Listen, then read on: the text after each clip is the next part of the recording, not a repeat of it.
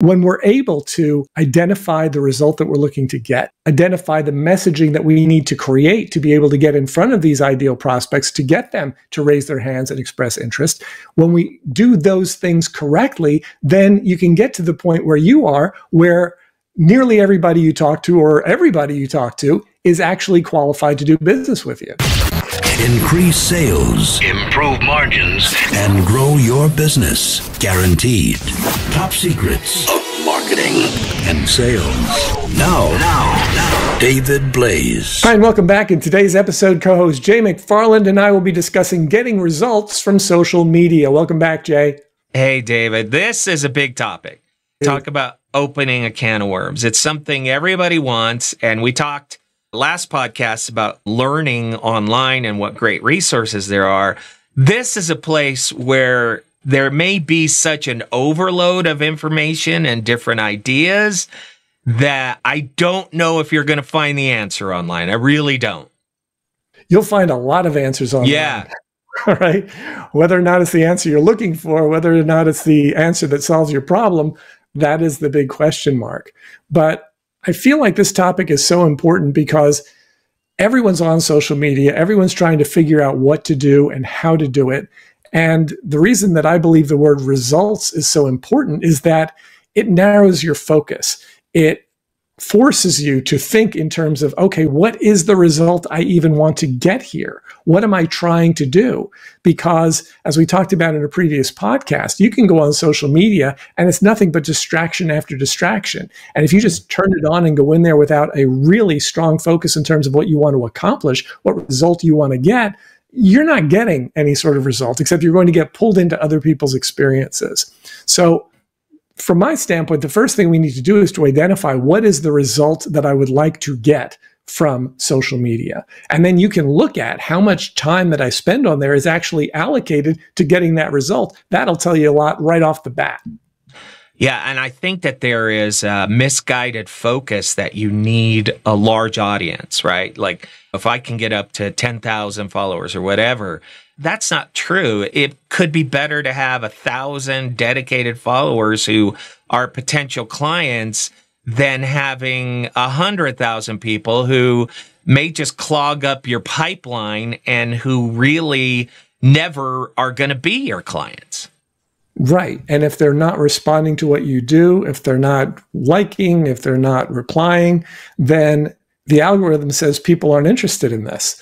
So you're exactly right. If you just had the 100 people or so who are going to click today's link on there, you'd be seeing everybody. Everyone would be seeing your stuff. But of course, it's impossible to do that. So you're exactly right. It's about saying, all right, well, how can I get to more of the right kind of people who resonate with the material that I'm putting out? And I am not speaking as an authority on social media. Okay, I want to be really clear about this. I'm not coming to you and saying, oh, yes, I'm the guy for social media. No, not saying that. However, what we have been able to do is to identify specific things that our clients have wanted to accomplish, and we're very good at helping them accomplish it once we decide exactly what those results are. Yeah, well, I'll tell you where we're at right now in our company. As you know, we offer tax services to a very specific group. So I've told you in the past, we have spent 2 years identifying keywords for paid ads.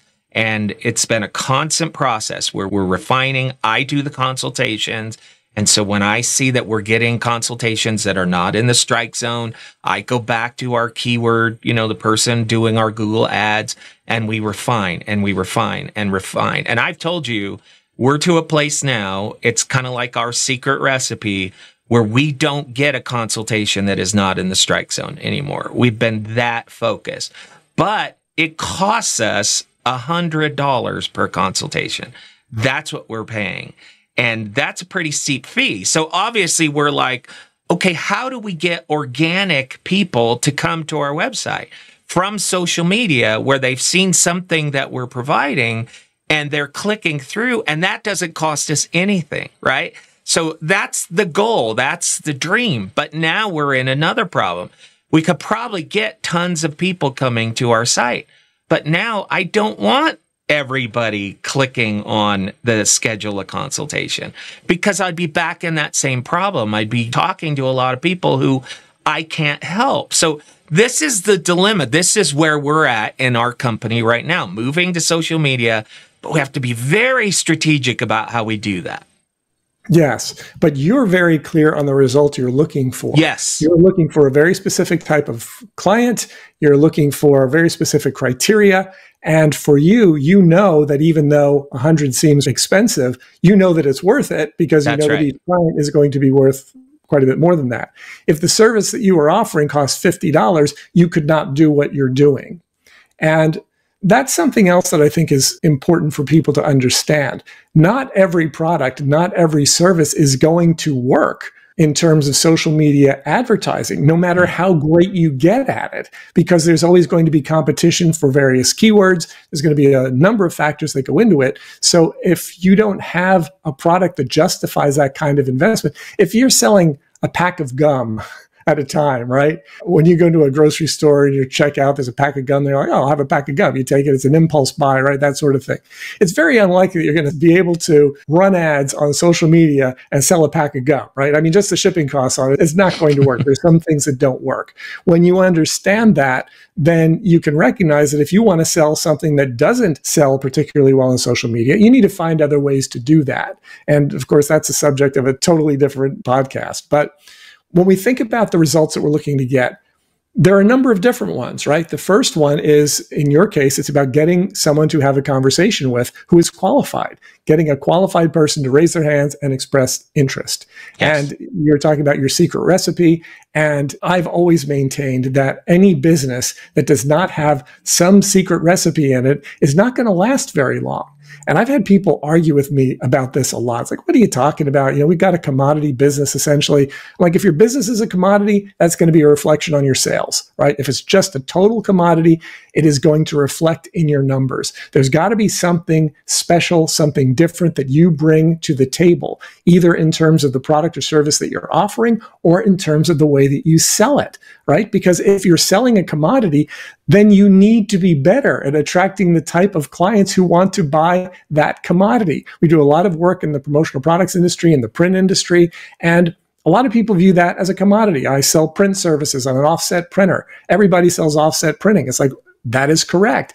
But what are the types of clients that you really want to bring in? Right? Who are the kinds of clients who are going to spend the kind of money with you that you want to actually encourage, right? You don't just want to take anyone with a pulse, anyone who can fog a mirror. You don't want to just take anyone who comes through the door. When you're building a business proactively, you're deciding who you want to work with and who you want to choose to leave to your competitors. So again, I want to stay focused on our topic, which is social media.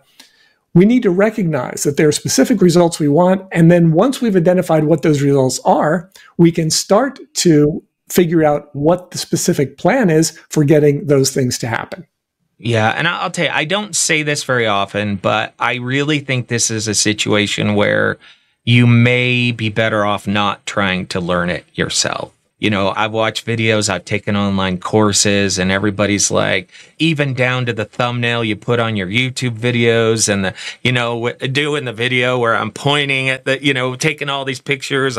I'm looking like surprise and look, this is amazing. And the clickbaity titles and all of those things. But that's always changing. That target is always moving, right?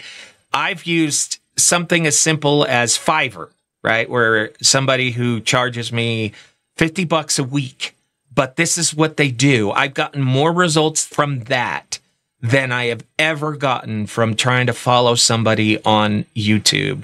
And so I've just decided I'm not going to learn it. I'm paying somebody else to do it because I want to focus my time on what's most important. And that's what we've found. Again, I'm not saying everybody that's the solution for you, but we have spent a lot of time in this arena, and that's how we've gotten results. It makes perfect sense. I think it was Dean Graziosi who I originally heard this from. He was talking about the fact that when you have the money to solve a problem, you no longer really have that problem unless you're too cheap to spend the money, right? Yeah. And so if you can pay somebody $50 and you can get ad results that allow you to multiply your ad investment, it's silly not to do that. That also goes to the topic of who, not how. Dan Sullivan wrote a book about that. If you're looking to do everything every aspect of your business, you shouldn't, because there are going to be things that you're not going to be naturally good at.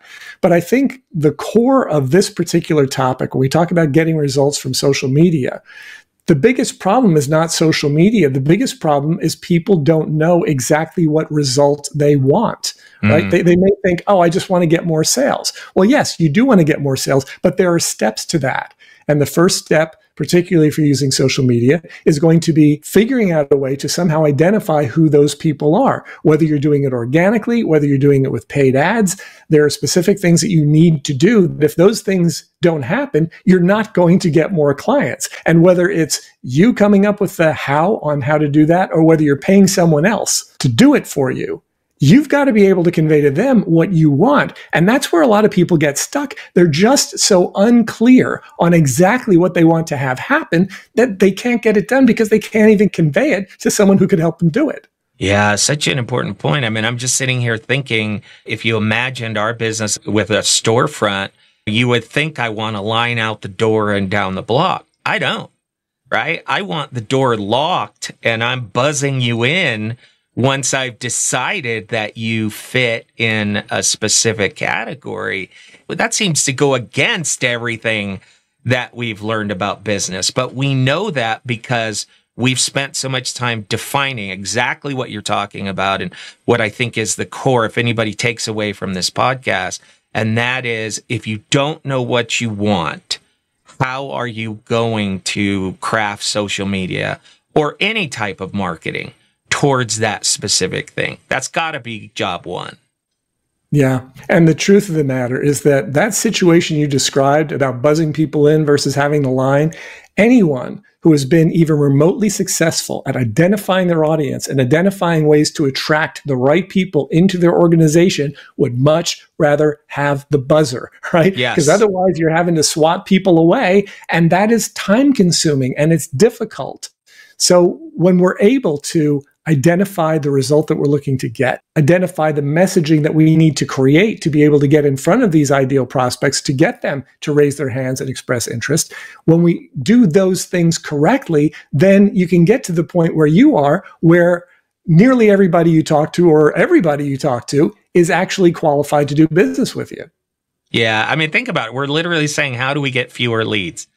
You know what I mean? It just seems like it's such a different approach. And I want to add one more thing. We're about out of time here.